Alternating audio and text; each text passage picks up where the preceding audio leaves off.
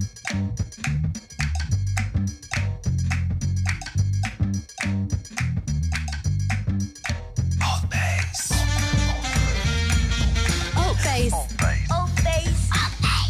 ALTBAYS. What's your last name?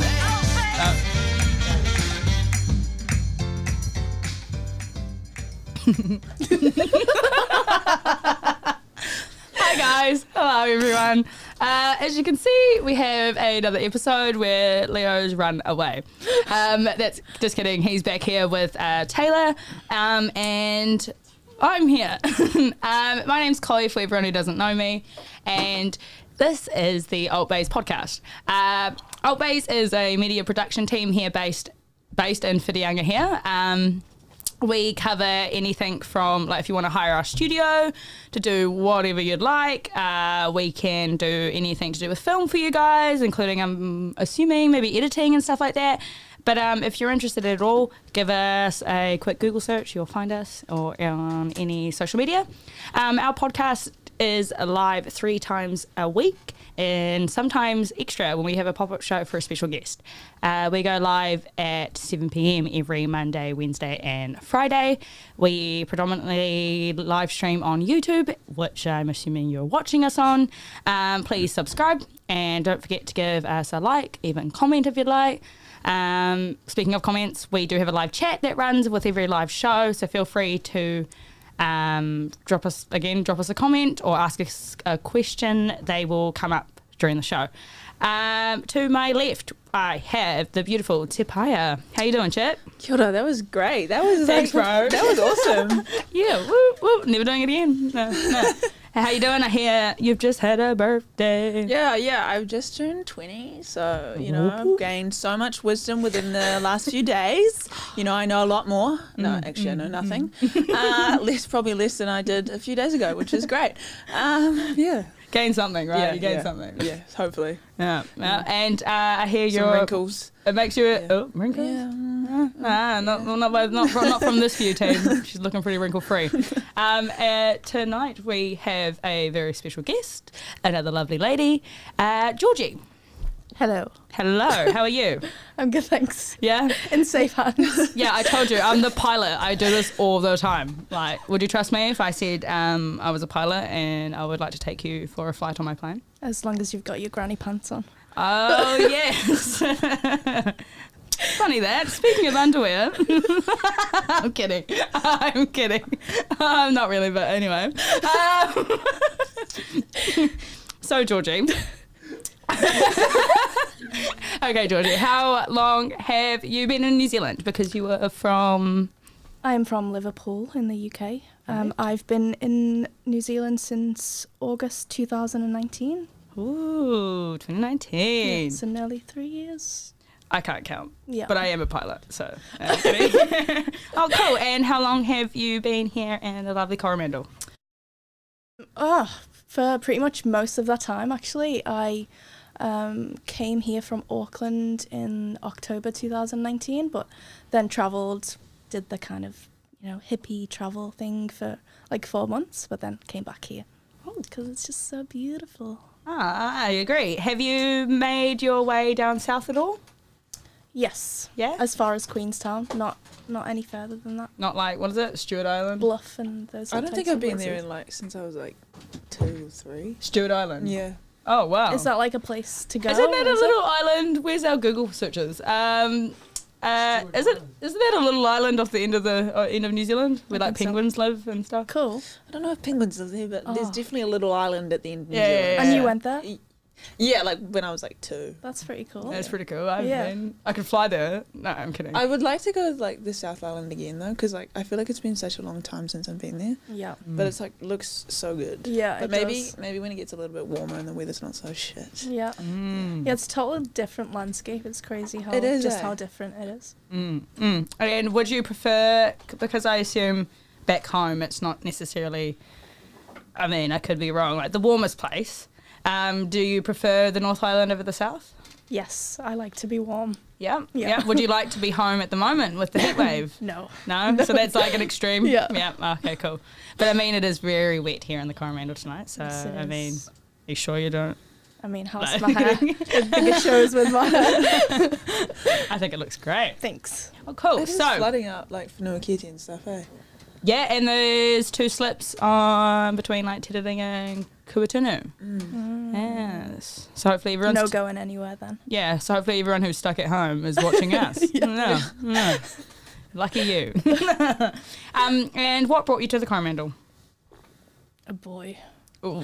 Oh no! Oh no! Oh no! Moving on swiftly. Cool. I mean, and But I stayed for the nature, obviously. Yes. That's what they all say, right? I mean, there's not much else going on. Especially not in the winter. Yeah. At least you got someone to keep you warm. My teddy. Is that his name? His name's Towley. Oh, so Teddy. Yeah, cool. Kidding. So I hope that's Literally not a teddy. disrespectful. Yeah. Oh, cool. And what do you do here? I currently do property management and cleaning, and I work at the fabulous Blue Ginger. Boop, boop, Yeah. boop, boop, boop. We are food massive is so fans of good. Blue Ginger Yeah. here. Yeah, it's a pretty special place. Yeah. Special people too, right? I know. And not in a weird way. Well, like, that's why that's how you know it's a good place. Like special people, the food's good, the energy's good. Yeah. It's always packed there too, like especially when I want to get food. When I'm working at the pub, I'm like, I don't know if I want to wait that long because by the time I want to order, I'm too hungry. Yeah. Yeah, Yeah. but it's so good. Yeah. I think it's like my Friday special like meal. I wouldn't call it a cheap meal because I eat anything all the time, Yeah. but like it's It's a delight. super fresh food, and you just you're gonna get something quality, like a real good feed. Are you a big fan of Asian style food? I'd like to think so. I've not been to Asia, but I do enjoy the food. Do you cook much yourself? I love to cook. Yeah. Awesome. Yeah. And what type of cuisine do you like to cook with? I love a challenge, so I like to try new things.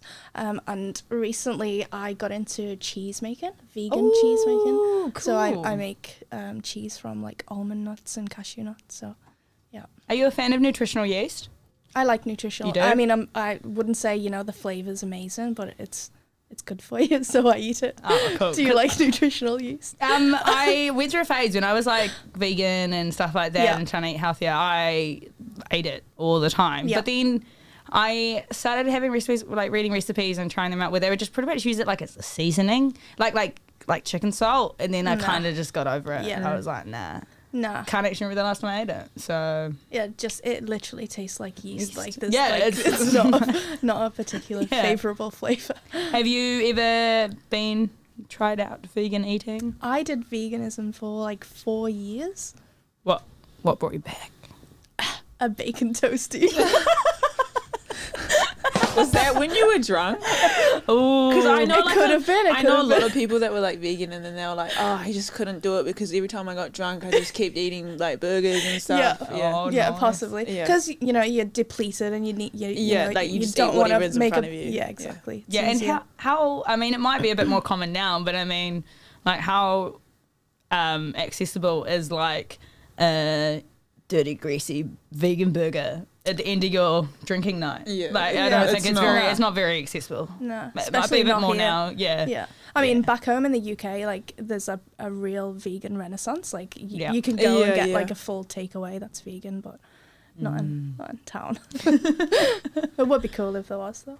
Yeah, I think well, like the Renaissance is a great word you use because I think there is a massive trade. Well, when I went to go try be vegan and stuff, it was like at least 4, maybe 5 years ago, and even then it was like there's recipes where you use like nutritional yeast and everything, Yeah. and you'd use chickpeas and everything. Yeah. You know, now there's a bit more diversity. Yeah. And I wouldn't even, it might be a big thing to say like acceptance, because I know people are still like, eat a lamb chop. And then Yeah. some vegans are really hearty and are like, yeah. square up, bro.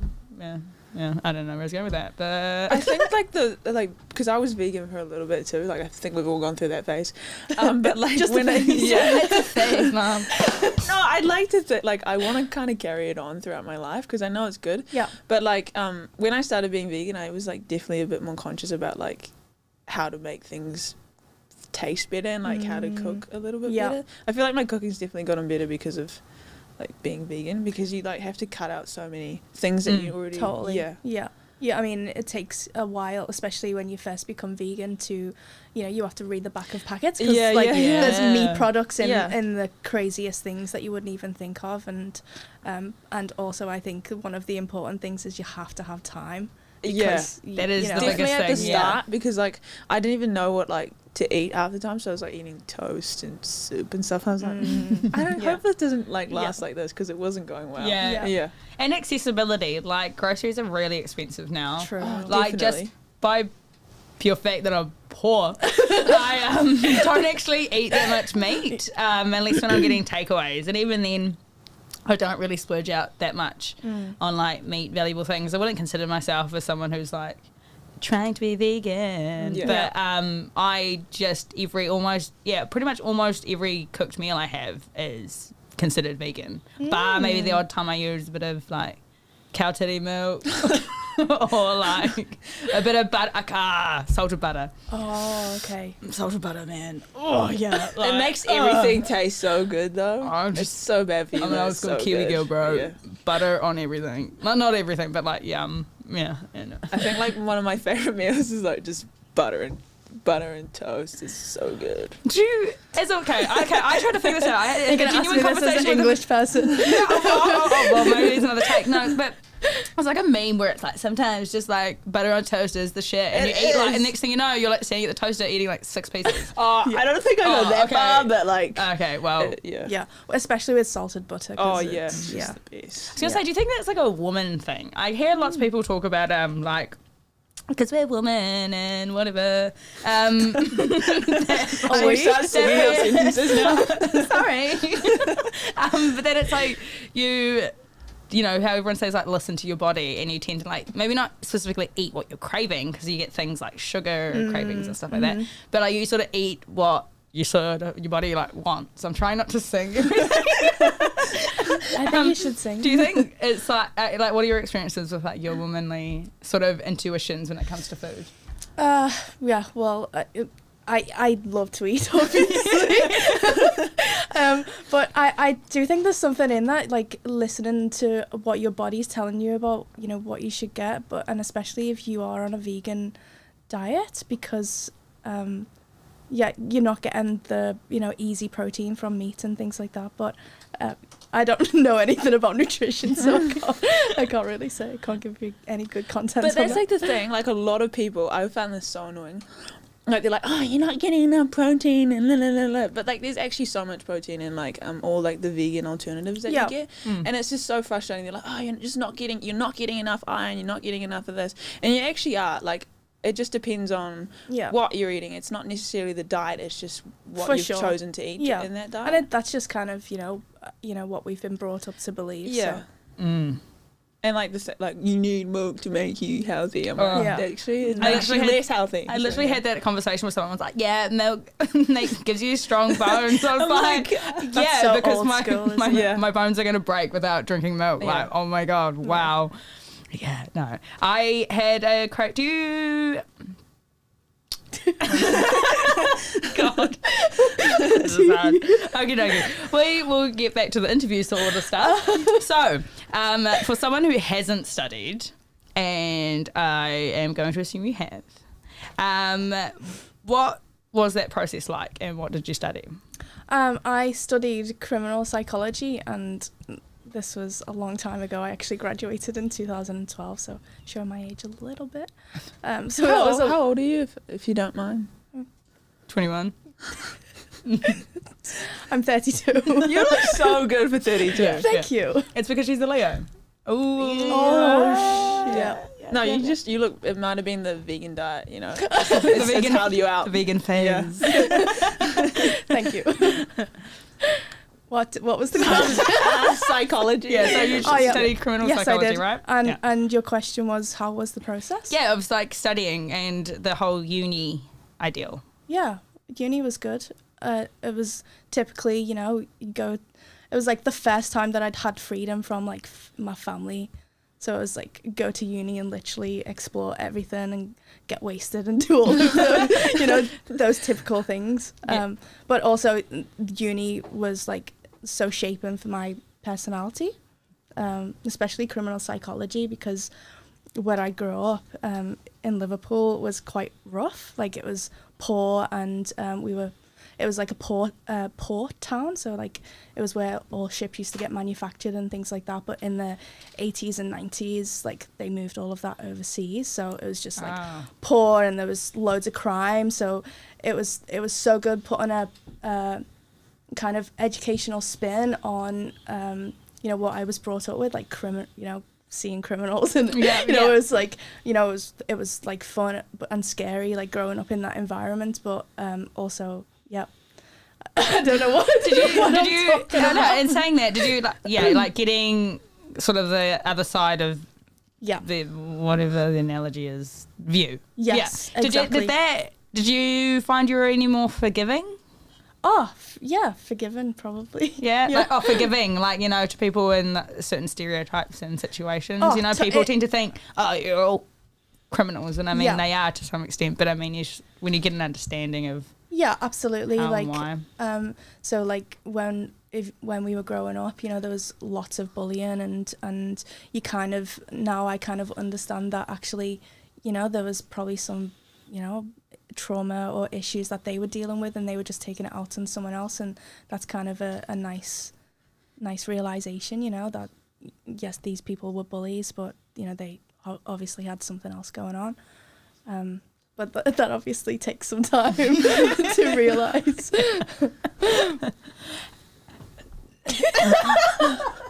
Sorry. I'm trying to actively listen. How long was the psychology course? Or? It was 3 years. I think that's just like a typical bachelor's degree. What can you do from like that degree? Like, it's kind of jobs? It's kind of set out to do like police profiling and to go into the police, but that was never my intention. Like it was really my way to understand my upbringing, and you know, but what it did lead to was my career in mental health, which is really good. Is that something that you always wanted to do? Not necessarily wanted to do, but I feel like my upbringing, like the way I was brought up, and then going into the criminology degree, it was just something that I was naturally made to kind of go into. Yeah, just like growing up, and like there was like a lot of violence in the area, and you just kind of you learn to become like walk on eggshells, you know. You just like kind of become like, I don't want to say invisible, I was definitely not invisible, but like, you know, like a shadow, and you just listen to people, and I think that just like naturally helped me with my criminal psychology degree. It's just, you know, like listening is a massive part of that. That's cool. It's great. I was about to say before, I'm just really trying to practice listening actively. Yeah, not just thinking about some bullshit I'm going to say next. I just love that concept, because, you know, we think naturally, oh, we've got ears, we can listen, but it's so much more deeper than that, really, isn't it? You know, you can listen to people, but it's about hearing the words, really, and kind of dissecting them, really, I guess.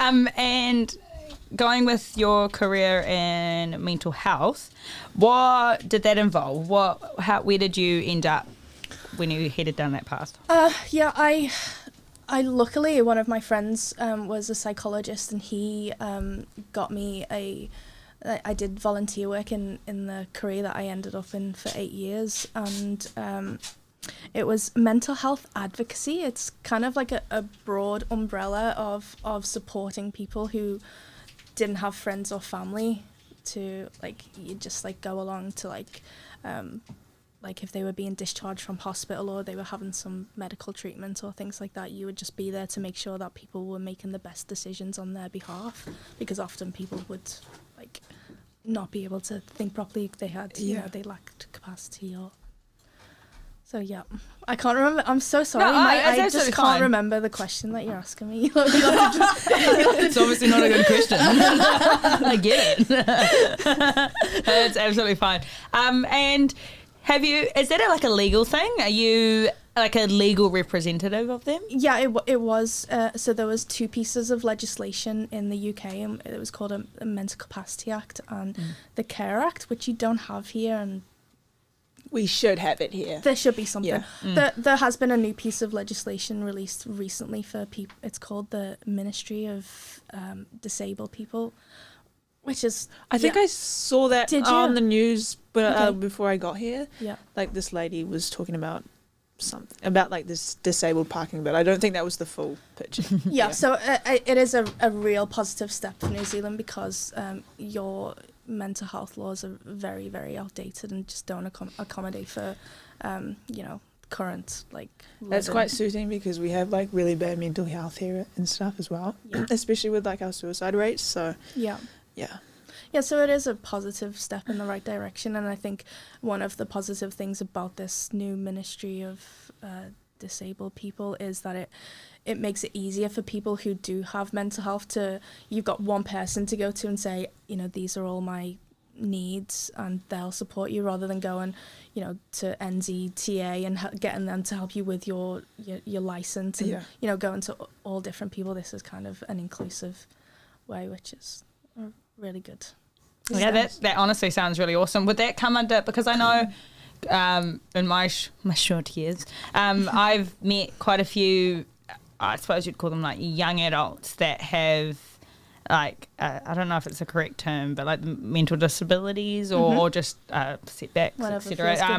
And it was always like a question realising like, I'm like a young adult now and I'm like leaving home, all that sort of stuff. And I'm like, what happens to these other 21-year-olds who are somewhat incapable of looking after themselves? Is that is that the sort of... So back in the UK, the piece of legislation, the Care Act, was like, it underpins that everyone has the same rights. Just because you have a disability doesn't mean that you should be discluded from going to university. You might just need someone to support you with that. And I can't say I know very much about what it is in New Zealand, but I think it's important to say that, the statistics say that 1 in 4 people in New Zealand have a mental health disability, or is that what you call it, like with like you've got like bipolar and stuff like that as well? Is that would be classed as I would say disability? that would be categorised as a disability. Right. Yeah, well, it's they literally are called mental illnesses, aren't they? Yeah. So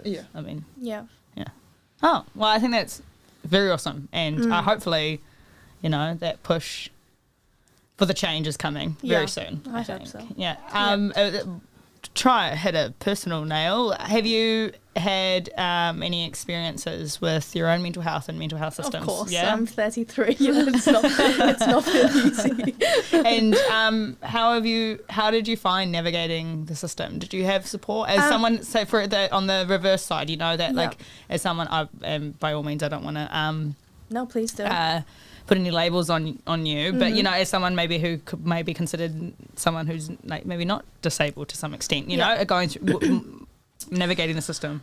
So for me, I had a bit of a long way to get to the answer of that, but I have never really gone through the mental health system, and I think the biggest reason for that is having come from I'm the oldest of 3 sisters, and so I've always been the one that just has like looked after everyone else. And one of my biggest things, and I kind of only realised this when I turned 30 and came to New Zealand, was I just never ever asked anyone for help. Like I just it's just something that I dealt with on my own.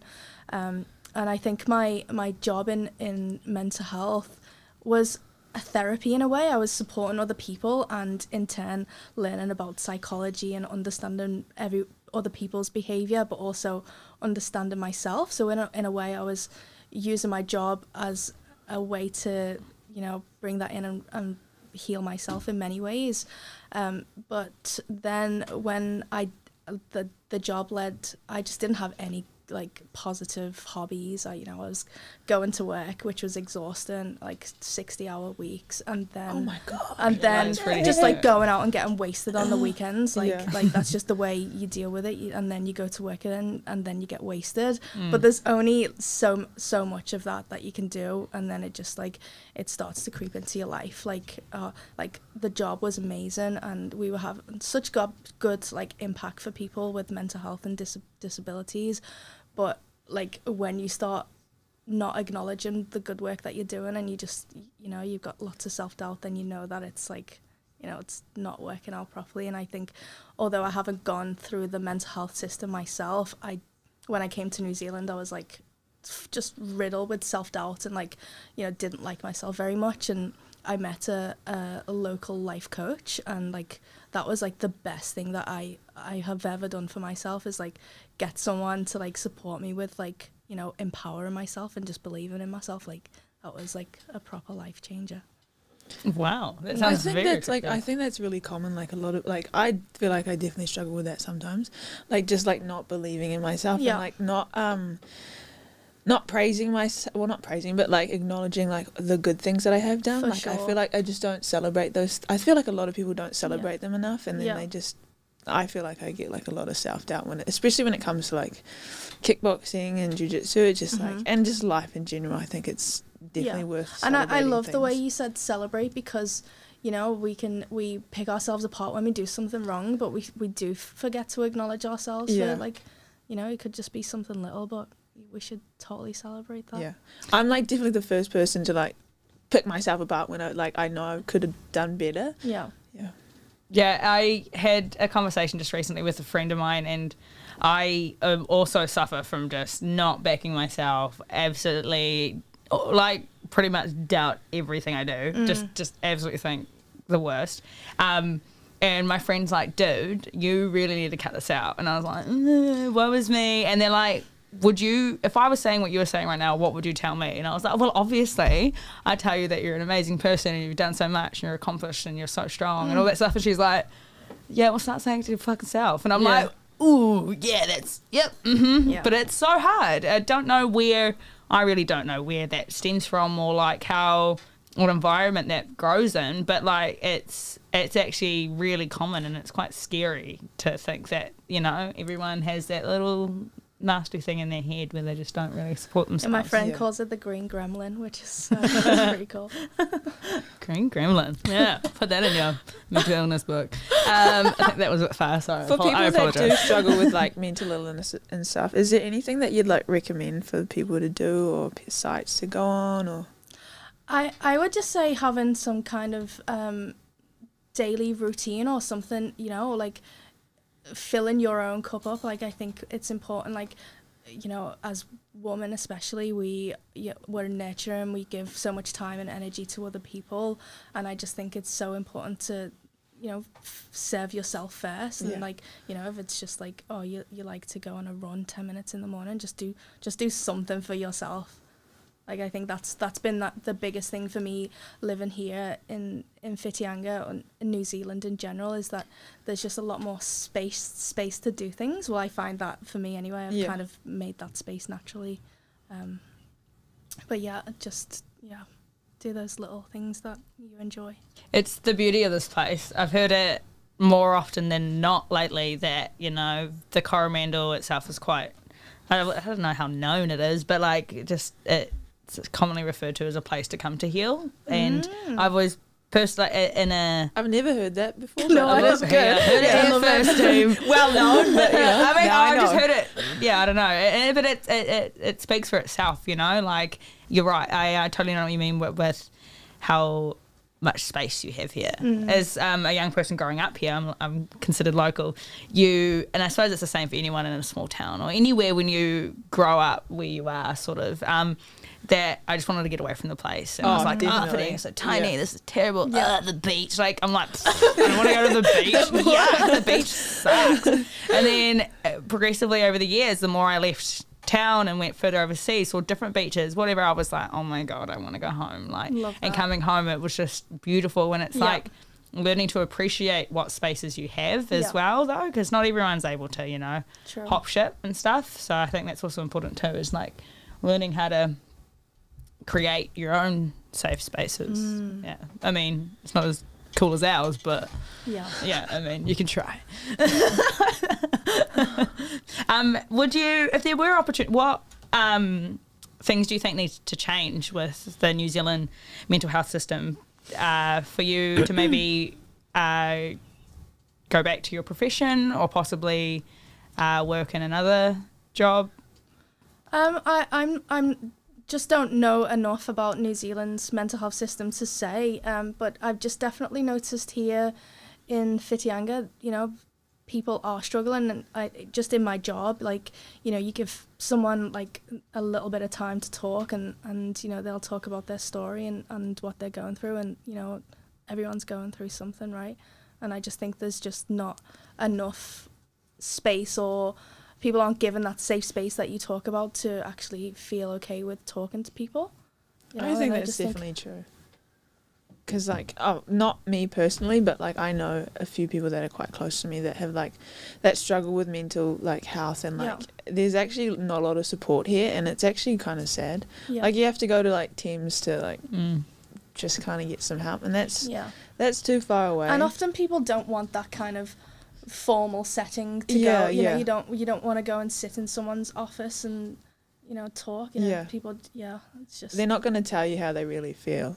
Like, especially in that setting, and especially you've got 1 hour, and you need to, you know, it has to come in a more organic kind of way. You know, I think that's the beauty of just, like, you know, you've got, like, I do cleaning and property management, and I find that, you know, if someone's at home whilst I'm doing cleaning, if I just give them that space to talk, then, you know, it's like, it's quite powerful. I just love. I don't know what I'm saying. No, I get what you're saying. Yeah, and it's just like what you were saying, organically and stuff, and just I think a lot of it's validation as well. I think in New Zealand we have a long history of harden up. And I mean, I still hear I still hear a lot of, like, older generations be like, it's just we never knew about mental illness. Twice. It's like we didn't have mental illness when we were young. This is a new thing. I was like, no, just because we have terminology they just talk now about phones and stuff like that, it's like, you know, and it's about validating it. Like, I mean, and which is tricky because it'll be hard to have a conversation with someone that just absolutely doesn't know how to validate your emotions, because they might not know what they are, and like at some stages you probably don't either. But creating those safe spaces and having it come organically. That should never stop you from, you know, voicing your opinion just because you think that someone's not going to hear you. I think it's important to say it, I guess. Yeah, but like the way you're saying that when things come easier when they're organic, I just mean, like, and having that flow usually comes from someone. I mean, you don't have to be like, something and something happened to me, this person's evil. Like, by validation I don't mean that someone has to be like, they're evil, but I mean just validating, acknowledging that you have feelings, and that you're feeling them, like whether someone thinks that's right or not, it doesn't fucking matter, but like, you know, just that simple validation thing is really important, which I think is something that's growing. And I hope it's growing. I might be wrong. I think massively, because, like, social media has its bad sides, obviously, but in terms of social, like, talking about mental health, that is being spoken about a lot on social media, and I think that's, you know, probably one of the most positive things that I've seen about social media, is that it's like people are just okay with talking about having a shit day, or, you know. It's not so much of a niche anymore, even on the internet too. Like, it's just I mean, I think it is on a spectrum, you know, some things go a bit far. Like, it's very trendy to say certain things. But, I mean, it doesn't take away from the fact that you've got a space where you can say it, you know. That is really important. I totally agree with you, I think people are talking a lot about it on social media, but to be honest, I actually feel a lot better when I'm actually not looking on social media, because I find that sometimes you can I definitely feel like I get caught up in, like, like comparing myself to like other people's achievements and stuff, and then I'm like, I just get like stuck, and then, but I definitely think like taking a break from like social media definitely helps with my mental health. Like, otherwise I'm just like, I want to do this and I want to do that, and there's just so many things that I want to do. When you mean, how do you feel better in those times when you take a break? I just feel like I'm not like, there's no pressure like to like be doing something, because there's so many kids that like, especially like my age or even younger, they're like, they've got $1 million, or that they've got this and they've got that, and I just feel like I'm like, I should be doing more, and I just like but like I know that like this is my own journey, and like, you know, just take my time, and That's very true, and that's another aspect of like mental health, is it's always gonna be progressing. Like that, I wouldn't say the answer, because I wouldn't say there's like always an answer to certain issues, but like it's always going to progress, like, as technology progresses. Like, I mean, the way we talk about self-image and stuff like that, I mean, although there's certain ways and things that can help now, I mean, wouldn't have been the same 20 years ago, because they don't have the exposure to social media like we do now. So that'll like always progress. So like finding that medium for you is where it's at. You know, you're going to take a little bit of, I was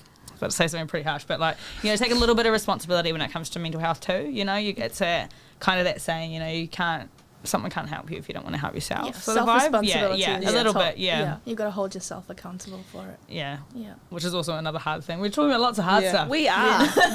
Just one thing that I want to ask everybody: what are you watching at the moment? Because, you know, I'm having a bit of a tough time with what I want to watch on Netflix. I feel like I've filtered through everything I want to watch. So, is anything interesting that you're watching at the moment? Well, actually, I don't have Netflix. I've got Disney Plus. So. Oh, she's bougie. I have that also. So okay. Next you're watching.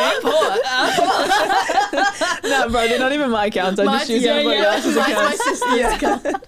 I'm not going to pay for that. I still illegally stream. So I am currently watching the odd movie or something here and there, but for the last maybe a couple of weeks, in the background I've had Orange is the New Black. I was watching that for a bit, like a few years ago. I liked it. I was a massive fan back in the day. I'm just like waiting for the parts that make me cry, and I get real anxious. But I'm like, I'm gonna cry over a fictional death. Woo! But that's all I'm pretty much watching. And then I watch the odd movie every now and then. Anything on Disney Plus? Oh, I watched the Bob's Burgers movie the other day. Oh, I love Bob's Burgers. Yeah, me too. Is there a movie now? I've only watched the cartoon. Oh, okay. I haven't seen the movie either. Maybe, is it good? Maybe I fell check that asleep, out. so it was pretty late when I put it on. Maybe it wasn't that good if you fell asleep. Hey, I was, since we're talking about television, I was having a conversation with a friend who's pregnant, and I was like, ooh. Not that I have kids or know anything about it, but I was a bit like, what are you going to do about TV and screen time? Like, she's like, well, I haven't really thought about it much yet. And I was like, well, you should. Because I have so many kids. But then I got to the, because I'm so opinionated. But were you guys TV kids? Oh, I'm sure I was. Like, when I was like a little bit older, I was definitely into like, I just watched TV all the time. Oh yeah. I was definitely a TV kid. Like, even when I was super young. I mean, I would still play like with my friends and stuff outside, and it was like this thing where like the street lights would come on, that means to go home, and then it would be like dinner, Simpsons, and then like bed. Yeah. But I feel like in the afternoon, like in the evening, there wasn't like any good like kids cartoons. I used to get like up earlier on like a Saturday and watch all like that's when all the good cartoons were playing. I was like, I was a big fan of like Sticky TV, which is like a children's thing on like a Sunday morning. Like What Now? But then like I feel like What Now? It was What Now, not I watched that like a few weeks ago, and I was like, oh bro, this doesn't look as good as it used to be. Okay, where's all the ganj gone? Yeah. But I was thinking, it's telling my friends, I was like, here I am trying to be a dickhead and be like, nah. And I was like, whoa, I was a TV kid. I was like, how do you manage that?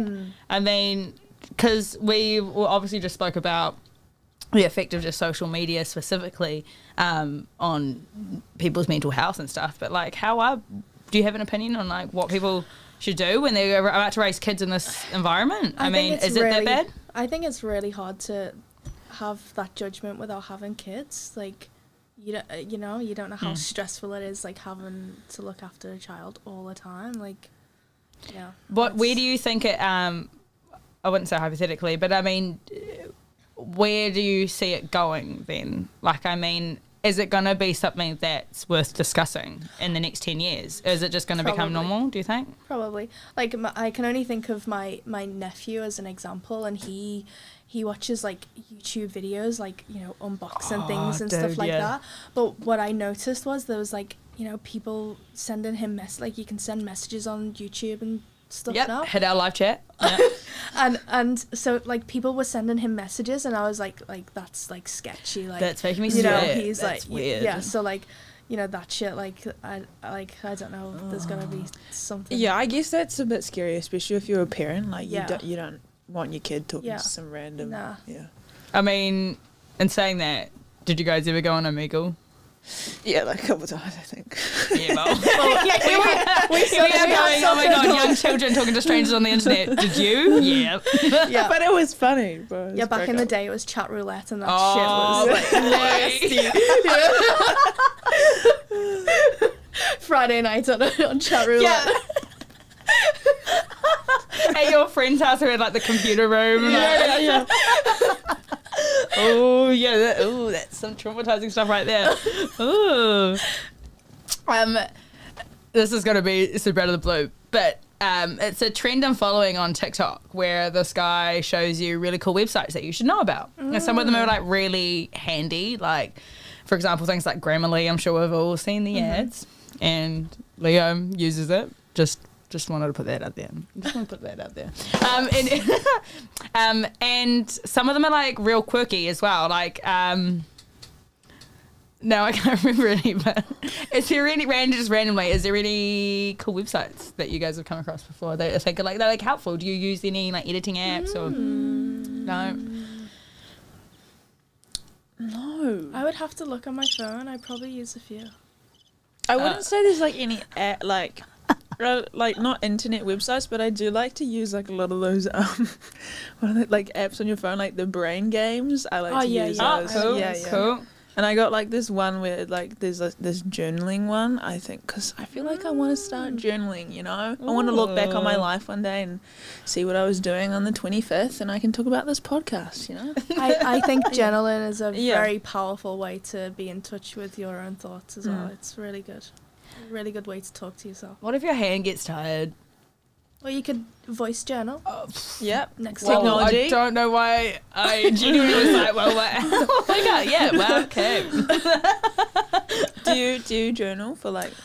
I've gone through stages. Yeah. It's like I journaled this morning. It's out of the blue. It's been a couple of months since I have, but I find it puts your thoughts into perspective a lot, and actually like shit. Yeah, like looking at what you're thinking and stuff. Yeah, like, nah, that's not cool. Or, it's a really good way to, Yeah, I want to jump on that train.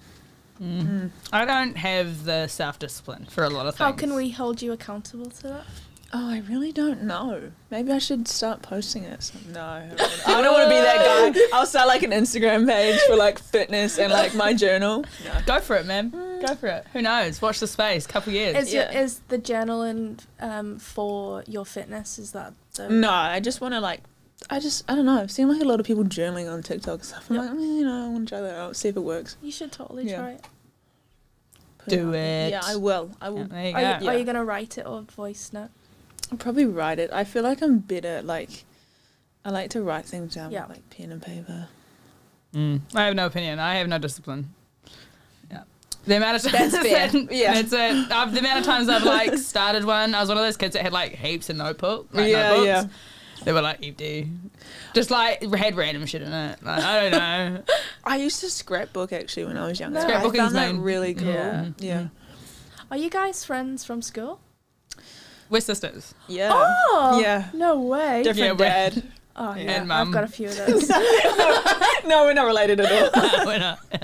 Are you just pulling? Are you? Actually No, we're not related. Yeah. This is my girlfrind. Oh. That's why I was like Shit. digging a hole. No, I don't actually know her. I met her tonight too. You're all very good liars, by the way. I've noticed since coming in here. No, we used to go. We go to this. We went to the same school Oh. because there's only one school here, Yeah. which is unfortunate. No, I'm I kidding. have a I'm bit of kidding. I'm news. kidding. No. Yeah. Yeah, no, I love the Bay. What kind of school did you go to? I went to an all-girls school. Oh my Catholic. god. Oh, Oh. my god. Please How did be that go? Hasbulla. Something like that, yeah. Is it like what's the equivalent, like intermediate through high school or like all ages? Because here we have an area school. Primary school we call it, preschool. Is I that don't know like- what you call it. So you're like a wee one just yeah, started. like up until like 10, that was like Yeah. mixed school. But Right. like where I grew up, everything was like Catholic based. Like all the good schools were Catholic. Do you Yeah, it's like kinda still the go same to? here. Do you go to church or did you have to go to church at school? I had to go. Yeah, like to things like church to chapel school. and stuff. Yeah. Yeah. Are you religious at all? I consider myself spiritual, but not religious. That's fair. Yeah. Mean. Do you like Ouija boards?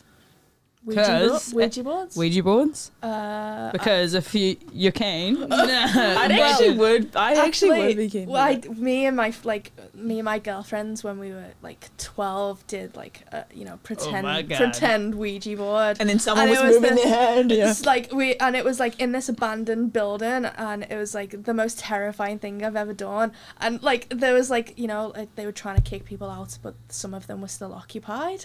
And like this guy must have seen us all like freaking out doing this Ouija board, and he come out and shouted like just like scared us. So no, I'll never do a Ouija board again. 'Cause that was like one of the scariest days of my life.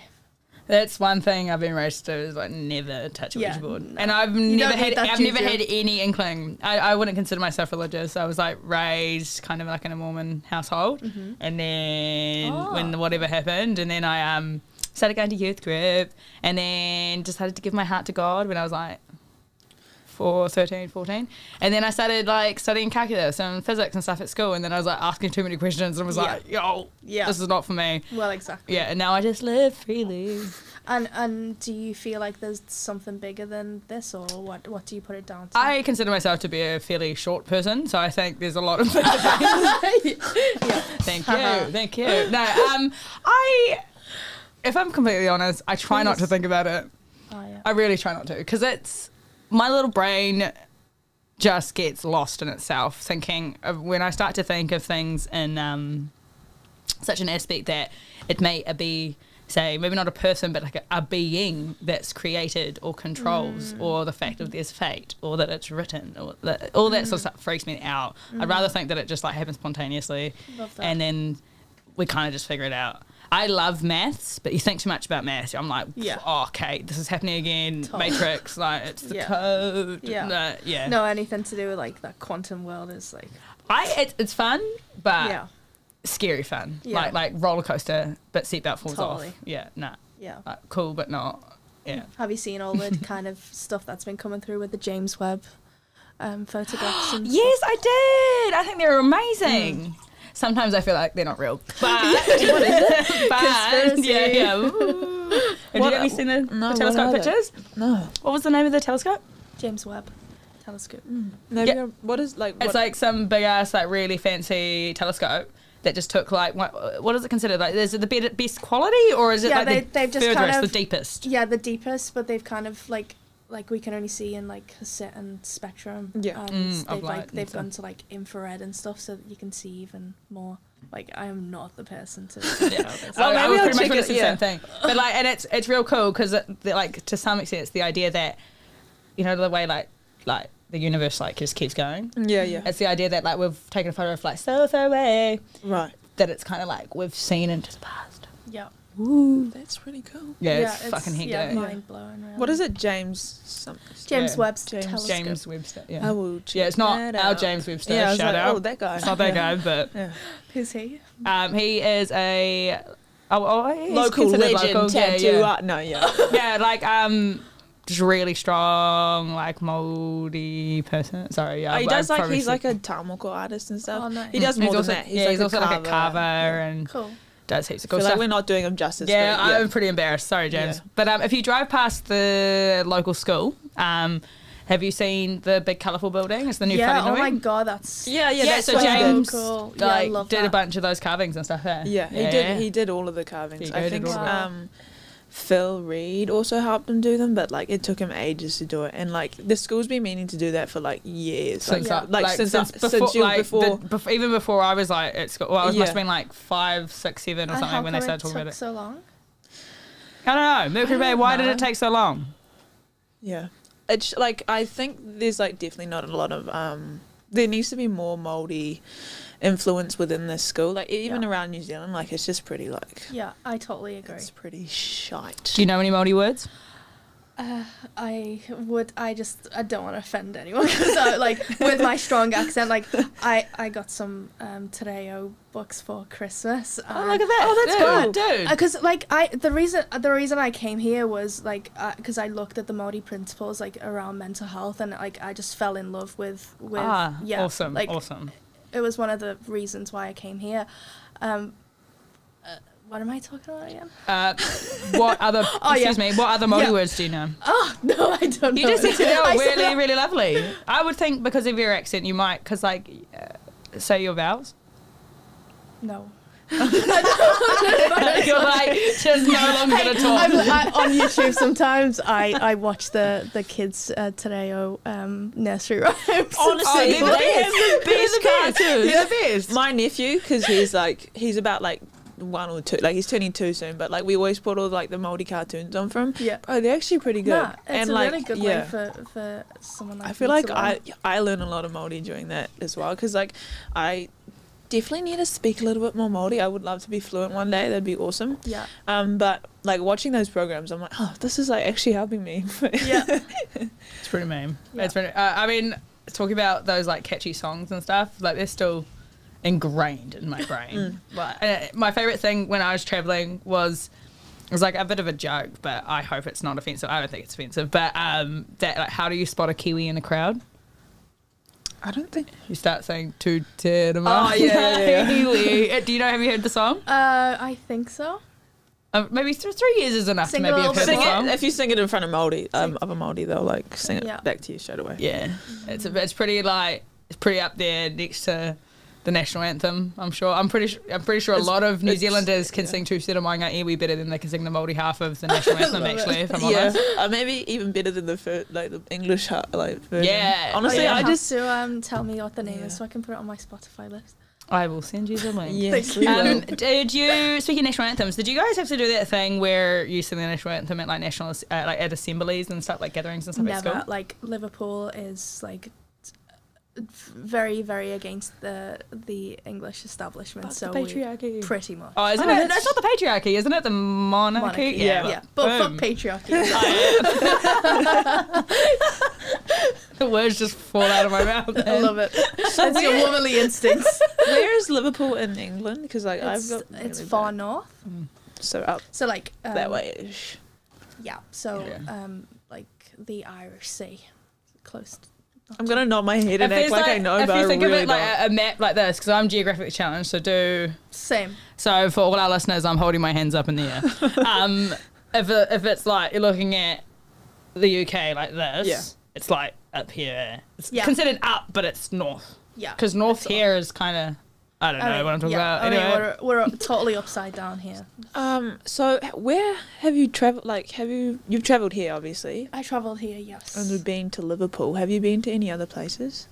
I mean, Liverpool, like the UK was so close to Europe. Like, you know, Yeah. your holidays are in, like yours guys are Bali and, Yeah, you know, yeah. Rarotonga and those places. Ours is Europe. So I consider I've done most of Europe, mainly like the hotter places, not anything like Yeah. Sweden or anywhere like that. What was like your I'd love to favourite go to country to Sweden. visit? The most memorable probably was Spain because we would do that every year. Oh, cool. Yeah. That's quite a common one, isn't it? Yeah. Yeah. Yeah. I want to travel there one day because like everything's so close together. I feel like, Yeah. well, like considering because New Zealand's just so far away from fucking everything. Yeah. But like, I want to travel to Europe one day because it just looks so cool over there. Yeah, that is probably one of the main things that I miss is that, you know, it is very populated, but when you get so many people together, you get so much cool culture, you know. Yeah. It's Yeah. like, you know, especially in hot places like Spain, like there's music and drinking and, you know, just like a real cool kind of nightlife kind of thing, and I do think it is, especially in town. Gosh. When I went to Europe, I did my first ever like tour kind of thing because I was like, bro. You're Yeah, I went. So like I said, I'm geographically challenged, but I know that I went along the Balkan coast. Is Okay. that right? The Balkans? Yeah, No? I'm gonna nod. So I it's don't know where it is. like I went from Croatia down to Greece and Oh, then back up inland. Nice. Yeah. And people were like, I mean, I wouldn't call myself stupid, but I like know nothing about the world. I mean, I'm so sure That's what everyone's you in go the same travelling boat, for, though, and isn't it? like, and I still openly say that I'm geographically challenged because I mean, I could sit on if I look at a map, I can read it, but I couldn't tell you my foot from a ear, like honestly. And I had never heard of some of these countries. Like obviously you hear of Greece and stuff, especially in the summer, and you're like Croatia and stuff. But being on the ground, it was like exposing myself to a whole different type. I don't know how to say it, like type of culture, because I've spent a lot of time over in Southeast Asia and Asia countries and stuff like that. I'm Thank you. Maori here, you know, dealing with like when it comes, wouldn't say indigenous cultures, but like those sorts of. I think it might be correct to say like the different hemispheres of like natives or culture is different. Like I mean, it's a lot of white people on that side, and a lot, you know, all the brown fellas over here. And yeah, going over to Europe, it was the most craziest thing. Just discovering. I would call them small, but I wouldn't call them small. Like places like Bosnia and stuff like that, and learning that history. I just cried. Like my parents were like talking on the phone. They were like, I was like, oh, we're gonna go do this and that, and we walked around to see the. Excuse me, but I don't know if it's offensive not to name them incorrectly. But do you guys know about the like red? I think they call them poppies or something. The red roses on the ground. They're painted on like all over the streets from the Civil War. The war with something. Yeah. No. Anyway, but my folks knew about it, and I had no clue at all. I had nothing about history or anything like that. And my pop was just like, oh, I was like, yeah, we're going to do this tour thing tomorrow, Mum. And he's like, oh, are you like going to be okay? I was like, yeah, I mean, I kind of know what it's about. Like, it's a bit sad, but like, you know, it's sort of a memorial instance. He's like, just call me because he already knew, and I was a bit like, and I was just wrecked for like a couple of days. It was absolutely heartbreaking, but it was such a cool experience because over here we have things like our just across the way we have our the Anzac Memorial, and like that's a very sad time and what etc. But it's just like experiencing that in like a different culture, like the same way, the idea of war and stuff, and like somewhere else is just sort of. I've got it trailing off a bit, but yeah, do you but know? I think they feel it a lot. Well, not that they feel it a lot more, but like it was a lot more present over there because the war never really came to New Zealand and like that effect. Yeah, I don't know where I was going with that, but it was like intense. Yeah. And actually it's quite funny because, you know, those wars were what, like 50, 60 years ago, but actually you still notice now, I mean, like grandparents in Europe, you know, they were alive at that time, and you just find that, you know, that trauma is still alive, and it kind of feeds into your kind of, you know, the way you're brought up as well. Yeah, it was like I wouldn't say celebrate, but you know, like things like Anzac, it seemed so long ago for us. Like, whereas that Bosnian war was so recent. I like genuinely couldn't believe it. And I won't throw any numbers out there because I genuinely don't know. I don't want to offend anyone, but it was very recent, and it was just like just a whole crazy different perspective. Is there anywhere you'd specifically love to go next? I would like to go to like Indonesia, mainly for like just a total culture difference, and like like temples and things like that. Like that just fascinates me. It does actually look really cool over there. Have you not been there? No, I've like never left New Zealand, but I really want to like travel to Asia because like they have like real like for the street food and stuff like that. I've watched like heaps of like Netflix stuff. I'm like, oh, there's like this program is like street food Asia. It's so good. I was like, oh my god, I can't even understand what they're saying, but I was like, bro, that looks good.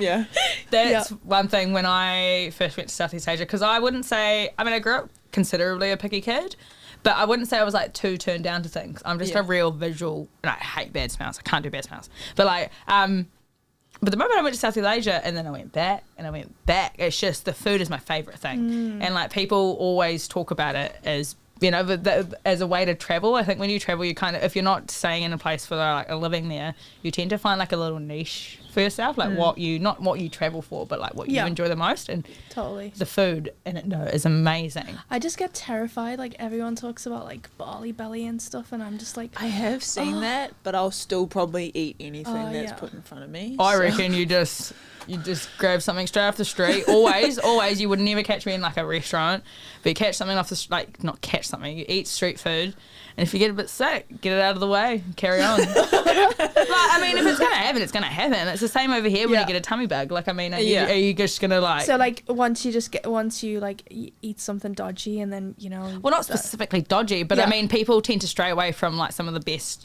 food, like, and stuff is street food. It's my favourite thing. That's what Blue Ginger is based off, is like street food. So it's like, it's the best way to eat. Yeah. My favourite way to eat, actually.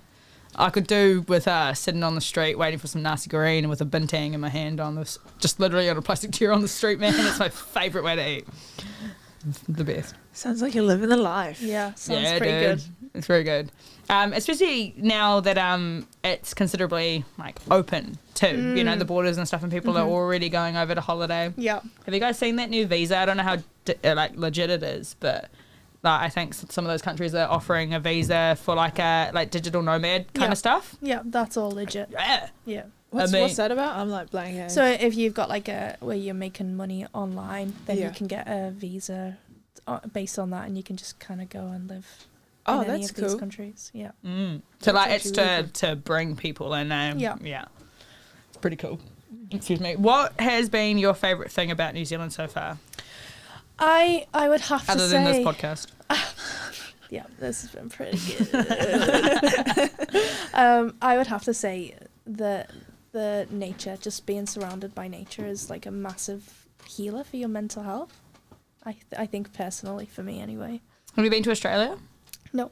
Oh, cool. I was going to say, just to compare, like, you don't have to worry about anything trying to kill you. Exactly. Yeah. Yeah. And this is like a stray boar running around and... you're pretty safe here. There's not a lot of things that can kill you around here. Like the people, maybe, but yeah, I was gonna say the crazy bush people. I did do some research before I came here initially, and apparently you've got these like tiny white spiders that are white-tailed spider. Yeah, and they can kill you. I was like, they're fine. They're harmless. Do they kill you though? Yeah, they can. Well, hear me out. I've never heard of anyone dying from one. And people have been bitten by them. Yeah, they've been known to like have like really gnarly bites. Okay. Like not the pain of itself of it biting you, the tiny, but like the aftermath is pretty gnarly apparently. But again, I've never been bitten by one. I've come across them like heaps throughout my life, but like you'd be totally fine, I reckon. What's that? Can they hear that? Oh shit. Oh. Hey guys, quick intermission. Not at all, but if you can hear in the background, we have a siren going off. Georgie, do you know what the siren's for? She's going to use her mind powers. Like telepathically figure out what's going on. Oh, I didn't mean specifically, but I've been here for like 3 years. Yeah, something I prepared earlier. I've heard the siren before. Oh, you've been here for 3 years, sorry. I was trying to do like a thing. Anyway, the siren's going off in the background. Can we all just take a quick hospital bless for anyone, unless if it's a car accident or anything like that? We hope that everyone's okay. Isn't it just? I'm surely that's just a weather warning. Because they don't do it. They don't do it. Do for they the do that as a weather warning? No, they don't do sirens for weather warnings, bro. No. They don't do it for the tsunami though either. No. I think that's why don't they do that? Apparently it was like funding, I think. Yeah, it was a money thing, I think. Yeah. I want to know if I'm about to die, bro. Like, have you ever been afraid of a tsunami since moving here? Because the siren's gone out of the work since you've been here, I'm pretty sure. No, I've never been scared of a tsunami. No. Should I be? Just straight answer. Luckily for you, this one trying to instill me with fear. Or with that siren, I remember working in hospitality. And when back before COVID, the good days, we'd have lots of seasonal travellers come working. And I was good friends with this guy, Tobias. He was German, he was hilarious. And he was just a few tables away from me, and the siren goes off. And I could see these guests who were also travellers, you know, like, oh, what's going on? Like, what does this tsunami mean? Or a siren mean? And then, Toby, he obviously knew that, like, if the siren goes off, it's a tsunami kind of vibe. But he's like, Chloe, what's the siren? I was like, oh, don't worry about it. It's fine. He's like, is it a tsunami? Is it a tsunami? He starts telling guests that it's like, oh, tsunami warning. And these guests are like, tsunami, tsunami. I was like, no. Like, and they like start to like get up and shuffle around. I was like, whoa, no, it's not a tsunami. I was like, but he said, I was like, he doesn't know either. He's German. Like, I was like, when it goes, what is it? Stays high. Yeah, when it goes high and stays high, get high. get high. All right. Now we're going to have a quick break. Physically move to a higher place because it's tsunami warning. Otherwise, when it goes up and down, it's for the volunteer fire brigade, etc. So anything from a car accident to maybe But a car that no stuck longer in. happens, right? The tsunami warning no longer exists. Message, Yeah. which is slightly controversial. I think it's absolutely shite. So, for an example, the last tsunami warning we had when Civil Defence sent out a bunch of text messages to everyone's phones, and they did that really obnoxious siren sound, I was following up. I'm usually the one that allocated in my family home to keep on track and up to date with everything Civil Defence is sending out, what everyone's saying in town, because like roads get really congested really quickly. And I happened to be, so there was an evacuation put out from Civil Defence, etc., for the local area to go to higher ground. However, it was somewhat cancelled, like delayed. They were like, you don't need to worry, it's no longer a threat here. It was further west or something, I don't know, somewhere else along the coast, further down the I think it was New like Zealand. Kaikoura or something. Yeah, I remember that. But however, Civil Defence sent out a text message to everyone's phones about 2 to an hour and a half, maybe 2 hours later after that was announced, with the same information that was printed on the website in the morning, saying you need to get higher ground and everything. And I remember coming through town thinking everything's fine. Like I absolutely fine if everyone's going to close up and go home. It's a stressful day. However, there were still a bunch of people in town wandering around like, where do we go? Like, it's lunchtime. I wanted to go do something. And like the whole of town's evacuating. Lots of people didn't, but a whole lot of people did, because they were like, the text messages. I was like, there's no threat anymore. Yes, but it's people's responsibility to check the website, etc. But however, someone like Civil Defence sending out text messages to everyone's cell phones should be the correct information. Yeah, totally. So I think that's absolute shite. Yeah. Next question. Favourite animal? We're going to go on to that. I hate animals. No, I'm kidding. Georgie, Yeah. can I put a question in there for everybody? So, like how you were talking about, like right at the start of the conversation, the thing with mental health and supporting each other, with guys and like social media and other stuff, like I find a lot of supportive groups, like of men chatting and sharing struggles and all that stuff. But like sometimes the face-to-face, the groups, it always ends up with that macho thing of sometimes not being able to chat and open up. Like, do girls, is it something that comes more naturally, or sometimes girls also play like, hard and actually don't open up? Like, how close do you feel like you have to be to friends and stuff to talk about these things? Yeah, I think in a friend circle, I just thinking personally that there is always that kind of, wanting to be the best version of yourself. So, you might not be as honest, but I think now as a 30-year-old woman, I find that I find it easier to be vulnerable with people and to just tell people how I'm feeling. So how about you ladies? Do you feel that you can talk to people? I wouldn't think it's tricky, because I genuinely don't really think it's a gender thing. However, I am very aware that men find it harder to have these safe spaces, let alone know where to start when it comes to talking. Yeah. But I don't, in my personal experience, I don't really think it's a gender thing. No, I don't. I think what we talked about earlier, it's about either having that safe space somewhere you can go to, or creating a safe space, whether it's with your friends, professionals, or with your pen and paper, as you were saying earlier. Just like, it's just about not that you don't have friends, but yeah, I don't think it's a gender thing at all. No. Yeah, but not forgetting that I know men do have some of their own struggles. I think it's just a lot more normalised for women to talk about, like, well, not just their feelings, but just to talk in general. I just think men just don't have a lot those platforms. I think they do have, like, spaces, but it's just not normal for men to talk about, like, how they feel. Like, especially in my family, it wasn't like coming from a Māori family. I just don't think it was that.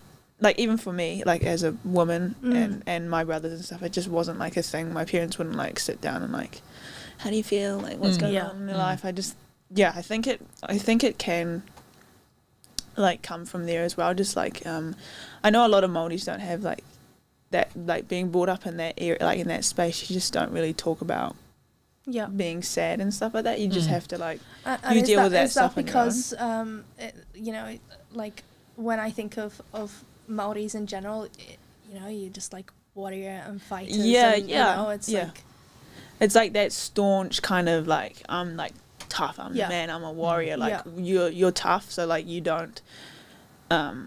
Why would I experience those type of things? Like, you just have to get on with it. And I think, like, throughout the years, even, like, experiencing all, like, the land loss and just, like, discrimination throughout the years, like, it's been. I think it's, like, super hard, like, to feel empowered and stuff like that when like everything that you're living with and, like, in society and stuff, like, it's just, like, people telling you, like, you're not, like, you're brown, you're bad, like, and stuff like that. So I think it's hard to talk about feelings and stuff because you just want to be tough and, like, I'm the man, not talk about it. And I think there's kind of a lot to talk about there with that kind of ancestral trauma, you know, around land loss and things. You might not think of that as a daily trigger, but somewhere in there, that probably adds to the kind of. I think it does, like with, like, loss of identity, and I know, like, a lot of Māoris suffer from mental health, like, they might not consciously know that it's from, like just colonization in general, but I think a lot of people struggle with mental health because of that kind of stuff. And I think it's like a total different way of living, like living off the land and for the land is totally different to abusing and using the land. It's like a massive culture shift. It's my favourite quote I've heard, and I use it so often. You can't judge a fish by its ability to climb a tree, Dr. Seuss. And it's just like, I found growing up also as a young Māori woman, but going through and dealing with mental health and stuff, it's sort of like you are told to take the harden up pill, and then you start telling yourself that you need to be stronger because you should be.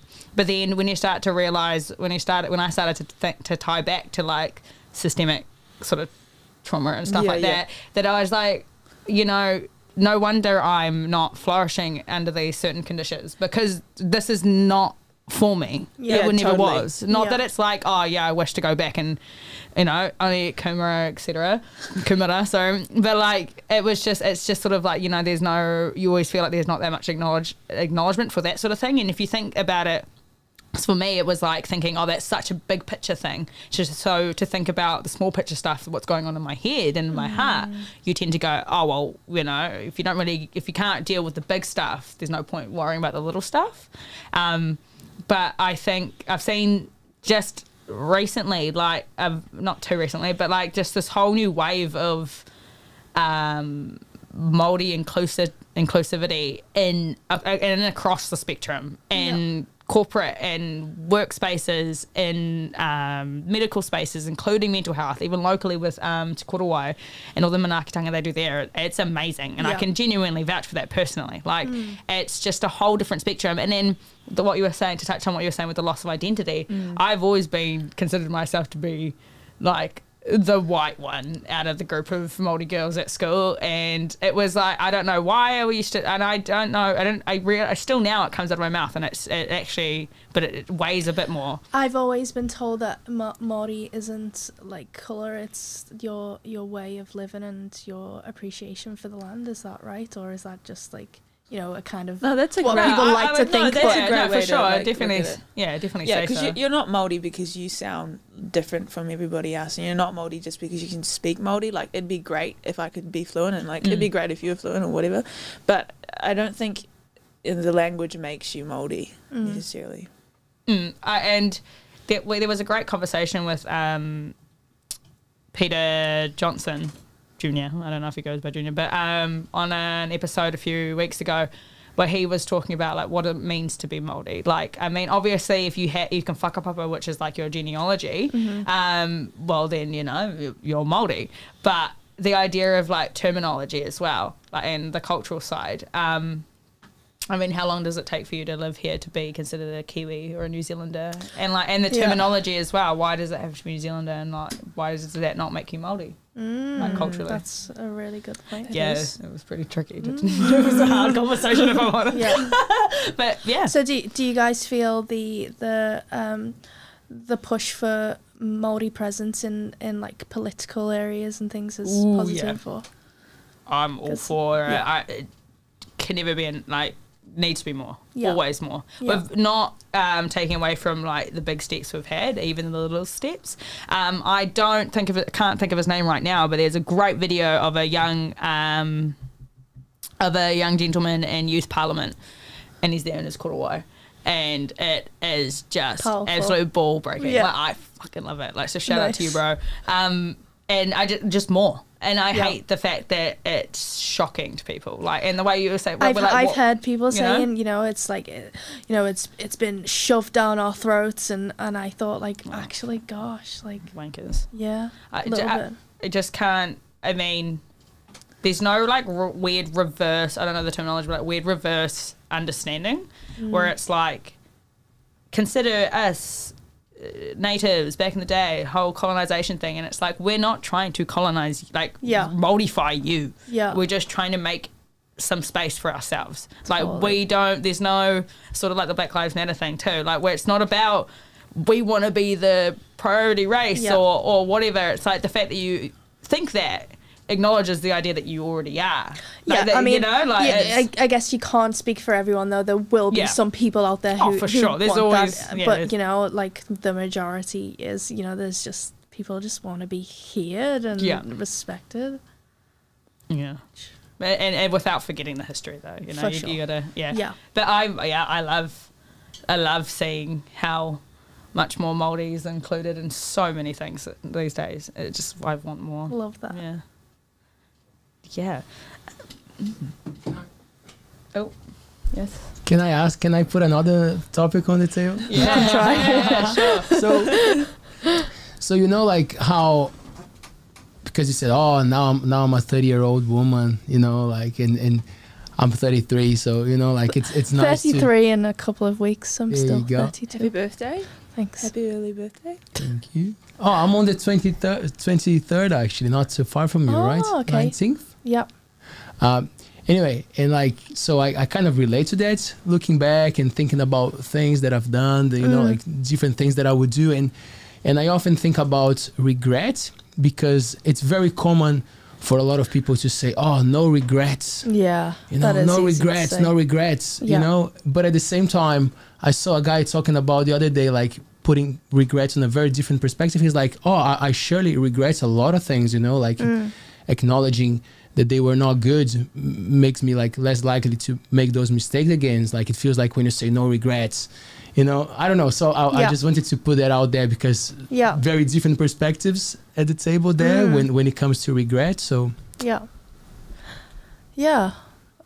kind of love what you said there, because it would be nice to think, oh, you know, I've got no regrets, but I personally would say that, you know, kind of, it's taken me so long to kind of be okay with asking for help or support from people that actually I probably got in my own way for, like, you know, my progress professionally. And I think, you know, that's probably one of my biggest regrets, I suppose. What, like, is it a regret? Because I would say that I've, like, yeah, hashtag no regrets, but there's definitely things I obviously wouldn't do again. Does that make it a regret? I guess. Yeah. Well, no, that's just a life lesson, isn't it? Know. That's like a life lesson of if you do something and you never want to do it again. That's just like. Yeah, so I'm still like, yeah, hashtag no regrets. Yeah, I guess because you still have to do that thing to learn the lesson. Yeah. So maybe you would still do that. And so I mean, I don't know if it's a regret. I think there's some things that, like, to play the game could be considered regrets, only because I probably didn't have the mental capacity to consider it a lesson. Like as in at the time, not that I'm like conscious every time I do something dumb to be like, this is a lesson. Oh, this is like, but do you know what I mean? Like, it's like so far gone now, even though I'm like young, like so far gone now that I'm like, oh, I wasn't really like consciously aware after the fact or any time after the fact that to really consider that, like to really think about it. Now I'm just like, oh, I think that, I don't even remember. Super deep. Does that make sense? Yeah. So yeah, hashtag no regrets. Sorry, Leo. Yeah, I'm not sure whether we answered that, whether that was a question. Yeah, I guess or I'm like too young to have regrets. I wouldn't say I have any regrets yet. Yeah. This podcast tonight? Yeah, probably. Maybe when I get home. No. I think that's the reason why I asked, you know, like, because as I said, probably when I was 20, how was it? I'm 24 this year. Yeah, like I was surely not fond of, you know, like being proud of anything, you know, it was like, so, oh yeah, fuck it, no regrets. But that's why I was tuning in when she said, oh, I'm a 30-year-old woman, you know, like, and that's how I feel like nowadays. You know, I don't feel ashamed of the things that I've done, and I understand that they've brought me here. But like, you know, like I always think, oh, no regrets. Not so sure, you know, some things I could have done better. Yeah. So it's just interesting how the power of saying that, you know, like, oh, no regrets, you know. I was just curious about the reactions on that. Can I add something from our audience? Because some people are on our live chat. What happened if we just said no? Like, say no.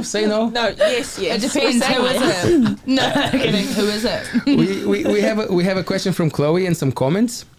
So Chloe asks, "Hi Georgie, I was wondering, did I say Chloe? Yeah. Yeah. Hanako. Oh. Hi, Hanako. Hi, Hanako. She said, "Hi, Georgie. I was wondering what type of subjects are covered in criminal psychology. Was there quite a bit of science? I have always been curious about it." If you remember. It was a very long time ago, and mine was crossed. I specifically did corporate crime, so mine was specifically around corporate crime and politics. So there was some science, but mainly psychology and you know, kind of delving deep into why people do what they do. So yeah. It was a long time ago, son. I've lost a lot of brain cells in those years, so I can't remember much. No, it is good. Would you feel like, would you be interested in going back to the field? The criminal element doesn't excite me anymore. Like, I feel like the part of my degree more so is the psychology side in regards to having an impact on mental health. So that is kind of my passion. You actually focusing on something that would happen before the crime, right? The kind of the prevention. Love the kind of preventative stuff, which doesn't happen enough, especially back in the UK. You know, it's all kind of throw a band-aid on and you know, deal with it later kind of thing. So yeah, preventative stuff is where I'd love to be. It's interesting because so many things come from the UK as like forward thinking. Yeah. You know, like I love the researchers on psychedelics that most of them start there. And I know that there are a lot of interested people in making that pressure on the health system, you know, like less. Yeah, totally. There's like massive studies on MDMA and things like that, which are like really mainstream now back in the UK, you know, but it just hasn't, you know, they haven't agreed on it, you know. And there was some, Paea, I didn't want to interrupt because the conversation kind of went on, but when you asked about recommendations on Netflix, there's a new series from very famous writer and teacher called Michael Pollan. Yeah, he's I was watching like a little bit of that the other day. Yeah, how to change your mind. Is that the one? Yeah. So that's fascinating. Eh? Like 4 solid episodes on the power of psychedelics and mental health in general, but also like for all the things, and it comes from a very genuine space, like he's very honest and upfront. Well, scientists are naturally explorative, and I think it's just an area that hasn't been acknowledged as it should really. I think it's super important that they're doing it, because so many people are taking these drugs, so you might as well have a look at what it's actually doing to their brains. For sure. Cool. I'm just going to read a couple of more comments here, then I'll throw another question. So I'm not sure if this is a great question, Georgie, but if you have some input. Hi, Georgie. How do you feel mental health services in the UK compared with those in New Zealand, with waiting times for therapy in the UK 2 years plus pre-lockdown? In the UK, is New Zealand proving better care? I don't know what the wait times here in New Zealand are, but they're huge back in the UK. And before I left, a lot, like, you got priority for counselling and things if you had issues like gambling and things. Like they did this massive drive, like if you were gambling and things like that, then you would get straight into a counsellor. I think maybe that's changed now and the priorities have changed, but it's just crazy how it's like it's not based on your severity. It's like, if you tick a box kind of thing. That's crazy. Yeah. And actually, again, like, if we could do more preventive work, to avoid people to need those kind of supports, it would be great, because there's a lot of people asking for it. Yeah. But again, I think it's a bit deeper, isn't it? Absolutely. And I think that, it's kind of needs to start in like schools, and, just having someone available in like, like early on, families and things like that. Do you remember having any approach in that sense at school? In my school? Yeah. No. No. No. No. What about you, girls? Like mental health support? Yeah, because like there's a lot of classes for health, and you learn about substances and stuff, but like, and I know that obviously the counselors and everything, they are around, but just like an overall thing. Did you feel like it was a subject that it would be brought to the table, or no, not really? Honestly, I don't really know, only because I wasn't really looking for it. Like, there were times where I probably, like, there was like a couple of years where I just kind of didn't really go to school. Yeah. But like, I don't really remember getting much support, but that's probably my fault as well, because I wasn't really, like, I didn't want. You wasn't after it. Yeah. Yeah. I think there's, from when I was at school, there was like, and by no means is it meant to be demeaning at all, but like old Ian, who was like considered the school counsellor, who just like sat in his room, and I know that because I was one of those kids that were like, we're gonna go see Ian, and he just like hung out. Like a lot of people just went there just to miss class. I mean, that was there, but I mean, he's a genuine, I don't know if it's weird to call him like a resource, but like, you know what I mean, like a genuine guy there. That's his job. Yeah. But personally, I think it might have been just a personality thing, just because I'm like absolutely love to chat shit and have no idea what boundaries are. So I had got a lot of support from just like the teachers personally. Like I like Matua Mike, shout out to Matua Mike, like having real young adult conversations with him about real life and across lots of different boards, like boundaries, like that was really healthy and supportive.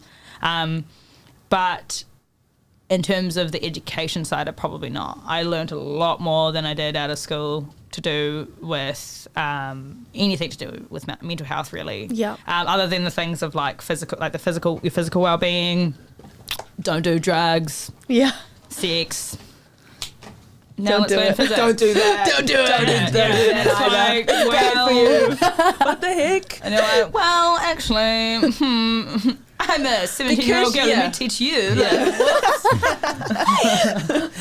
But I think that's the beauty of like something like the the show that we were talking about, How to Change Your Mind, you know, like, because it's a platform that allows the conversation, when in the educational system it's less likely that you're going to talk about those subjects because it's just not legal. You just cannot. So a lot of the teenagers, they get that message, don't do it. Oh, but like, Now why? I'm going to do it. know, Yeah. like, I want to do it now. well, compared to what I can do, because I think that's the point. If you explain something, it might make sense, it might not. But like, if you compare with all the substances that are legal, you start to build something in your mind, you know, like, oh, why some things are not. Your own critical thinking, like critical thinking. Yeah, I think it's just because things are like taboo, and it's across a lot of things, especially when I really have like a strong opinion. I mean, I don't think I'm like allowed a strong. I don't know where I'm going with that. You can do it. Sorry. But I mean, like when it comes to like schooling and the education about what they can and can't. Well, not that they can and can't, but you know, it comes down to the teacher's like personal thing too. Yeah. Like just because they don't want to. Just because they're like telling you not to do drugs and stuff, like, and not encouraging you to do illegal things, like, it's not the worst part. Like, that's not the worst part about it. Like, they personally might have had a really bad experience, or they just grew up in a very religious, conservative environment. You know, your school might be very super conservative, but like, I think it's like learnt behaviour as well. Like those ideas, thinking that just because it's illegal means it's super taboo. Yeah, but like as Leo said, it's, you know, you can't, like, if you're a teacher, you can't have that open conversation with a child about, you know, because you're in a paid position, and you know, it's like you have to be professional, I suppose. I think I've had like, you know, more open relationship like talks with teachers out of school than like in school, just because you can't just talk about whatever you want. And I think also too, it's there are some people just happy out there to never do anything illegal. And by no means am I trying to incriminate myself and say that I have done illegal things. But I mean, if there is a particular interest, I think, and I have a feeling I'm quite wrong here, but like that you tend to seek out the answers yourself. Yeah. Like, I mean, by no means am I being like, you're interested in drugs and just like a weird plateau. No, as a plateau, like you want to understand why certain things are bad and why they're illegal compared to things that are like sugar and caffeine and stuff like that, well, right? You're young, you're there to discover and you want to try. But I mean, like, if you're really that interested, I mean, I'm not assuming that someone will go out and find your local drug dealer, but I mean, you're going to have those conversations where you have those comfortable spaces. Yeah. I don't really, if that, does that, I don't know. Yeah, anyway. It does make sense, Chloe. Thank you. Thank you. Thank you. Can I, cool. I'm gonna read one more comment and then there's a question. Yep. So our friend Matt from the UK. There you go. Hey Matt. Matt Cook. Matt Cook. Yeah. He says social media. Oh, because we were talking about social media. Social media can be a bit of a minefield when it comes to mental health. I have built up a good support network of friends who are there when I'm in crisis, and I always try to reach out to other friends or strangers when they may need some help. But there is another side to social media that can be triggering or very destructive and unhealthy. I actually saw this, I watched this, I think it was a BBC, like mini doco about these kids in the UK. Like one in the, like a group of 2 or 3 ended up like stabbing another kid because they were bullying all the kids, and one was, how do you say, like a snitch, you know? He kind of said, oh, I was the one. Man, and like they planned all the stabbing, all that stuff, like through social media, you know, like, and then like, I think we all know that these things happen, but when you see the cases, like quite young, I think like was 11 or 12 years old, you know, like you start to kind of like see the influence, you know, like that it causes. Like we don't know yet, right, how this thing with growing up with social media will become. We actually don't know yet. We can speculate as much as we want. That's scary. Yeah, it's scary. Yeah. Do you think it is possible though, like to have a healthy relationship from a very early age? With social media? With like, devices, social media, and I would say so. I mean, I think it's a very progressive thing and it's not going anywhere. So that, you know, there has to be a positive spin to it. How it's done, I'm not sure. I agree. I think so too. It's just a matter of, I mean, let's say, especially in New Zealand, like it's an across the board, what you guys were talking about, a preventative thing. Like as fast as it's advancing, so should all the supportive avenues, whether it's mental health, whether it's like a physical thing where studies where you're watching too much graphic violence causes you to go plan murder. Like those sorts of studies and stuff, there needs to be following it up as fast as it progresses, which I can't imagine it being easy, but it's what it should, because I don't think technology is going backwards. Yeah, no. What do you think, Paea? Yeah, I'm on the same bus. Same bus. It's not going anywhere, that's for sure. Cool. So we got one question. I think this one is quite broad. We can go for like New Zealand, or probably you know more about the UK, so that's even better. Are the funds allocated to mental health being distributed correctly? I would say definitely not. I mean, I can, probably be a lot more sure about that in the UK. But I worked for a charity, and the money just seems to disappear, and never really gets to the source. So I imagine that's probably the same here. Paea? Yeah, probably. I don't know much about that, so I'm not going to speak on it too much. No, but I I don't. definitely feel like mental health is not getting enough support. Yeah. And I think especially in these first stages when legislation is just being implemented, you want to have the right professionals involved and the right strategy. So I just think, money is spent probably unwisely. Did you see that? I saw that, bro. For our audio listeners, Georgie just almost threw her glass of water across the table, but she caught it. Which is no news, right? We got the leak today. We got some leak. We haven't, that was incognito. I don't think people notice at all. Well, but now they do. No, they do. But my comment on what you just said, Leo, I don't think the money's reaching the right places. I don't think it's being, what is it, the word you said? Dissipated. Distributed, Distributed. in the right areas, especially like it's quite well known now. I mean, for me, I see it often. It's just the talk about rural community areas, especially when it comes to Māori persons' mental health. Even just here in the Coromandel, since me growing up, there were certain things like CAMS, Child Adolescent Mental Health Services. The nearest place base was Hamilton or Thames a little bit, but mainly Hamilton.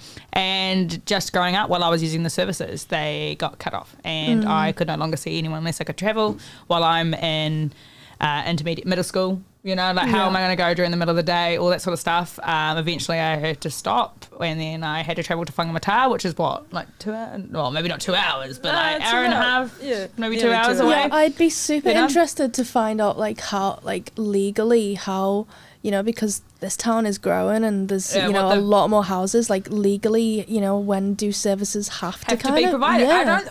There's got to be some type of legal. Is there in the UK? I'm sure. Well, we don't have everywhere's populated. So because that is very interesting. Because in my head, it just seems stupid for it not to exist, like a rule or like a boundary rule. We're aware that there's vulnerable people here. Like how, when does it become the government's legal duty to step in and be like, okay? Yeah. I'm sure there's something. Yeah. In saying that, I am quite stoked about. I'm just trying to decide if I'm ready, if there's got to be any backlash. But I'm quite stoked with what old Auntie Cindy's done and Labour's rolled out in the last few years. The fact that it's talked about is a step. Yeah. For us Māori people, the fact that it's talked about is a step. It might not be enough. It might not be what we want, but it's a step. Like, seriously. And the doctors. Go to your local GP and stuff, and you just feel like you need to talk to someone, or you're having a bit of a wobbly. It's free. You get 3 free sessions with a counsellor, and then they are there to help you if you want to progress or go see anyone else specifically or anything like that. The fact that there's lots of talk about it right now, and in schools. I don't know how pushed it is. I'm no longer at school, but I know it is talked about at school. It's just a lot more aware. I'm not sure if that's just like a general world time movement, but I'm pretty stoked with what Labour's done. I mean, everyone, there's always room to do better, but just wanted to put that in there. I'm not so anti like, oh, they've been shit. They've done pretty good. Yeah. Anyway. It's good to acknowledge people Yeah. for what they've done. Yeah. Pat on the back. No. Okie dokie team. I do find myself a little bit peckish. In saying that, Georgie, it's been an absolute pleasure. Thanks, Thank you you for too. riding on my plane. Sorry it's been a bit bumpy, but we've really enjoyed your company. I personally have. Thank you very much for coming to Paea. Thank you very much. Thank you. I feel like I've had some really deep conversations, and now I need to like decompress. Are you gonna have voice a that? tea? Yeah, and write in my journal at home. Here we go. It's Love on that. camera, day one. Yeah. No, but thank you. I've actually really enjoyed having Thank conversations. you. I don't know whether I've said, I can't remember anything. Don't worry, neither. Oh, good. Neither. Well, you can watch it though. I will not be doing that. You I'm can, sorry. well, you can listen to it. Spotify. Thank you very much, Leo and Taylor. And thank you to everyone at home, and especially you that interacted with our video. Don't forget to subscribe and like. And someone will see you another time. Bye.